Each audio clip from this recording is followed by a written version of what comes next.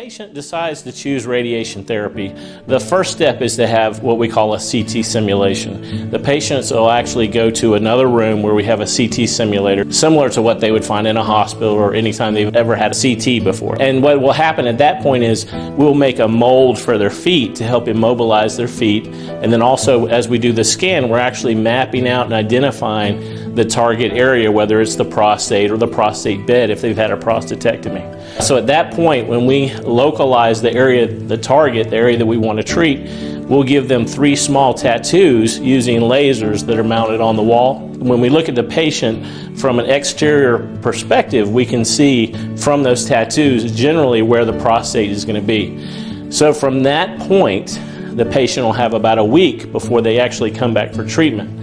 During that week, the physician and the physicist are going through each slice of the scan and they're identifying the areas in the pelvis, including the prostate and the other organs and tissues around the prostate that would receive radiation. And so what we do then is we map those out, or we contour those organs and tissues, and then we identify how much or how little dose we want those to receive. After we do that, we plug that data into the treatment planning computer, and the computer figures out how to deliver the treatment, the dose or the amount of treatment that we want to give to the target, while shortening or lessening the dose to the other surrounding organs and tissues.